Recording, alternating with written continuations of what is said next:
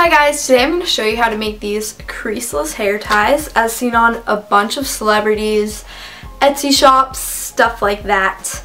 And you can make any color you want, like 20 or 30 of them for less than the price that you would buy 5 on Etsy, and they're super easy to make.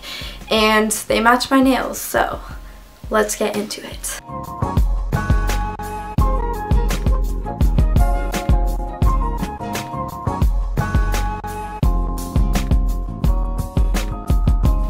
Okay, so I'm going to do a neon pink one because I haven't done this color yet, and this doesn't even show up as neon as it actually is on camera, but trust me, this is like a neon pink.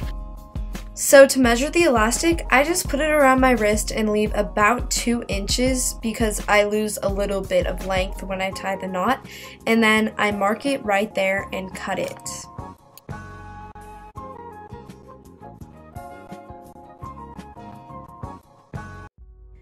To make sure that the end doesn't fray, I just use a lighter on the end real quickly.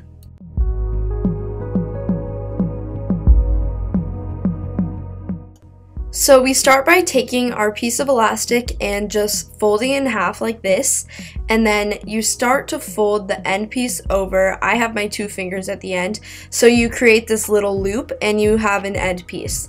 And then you just simply put the end piece through the loop and tighten it so that the knot is at the end.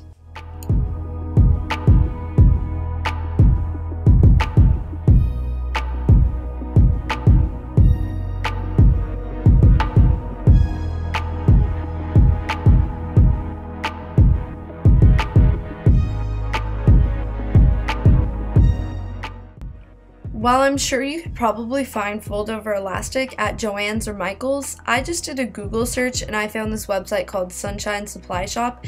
It has a bunch of glitter ones and neon colors, so that's where I ordered from. And I hope you guys try this out. Thanks so much for watching, and check out my night routine video.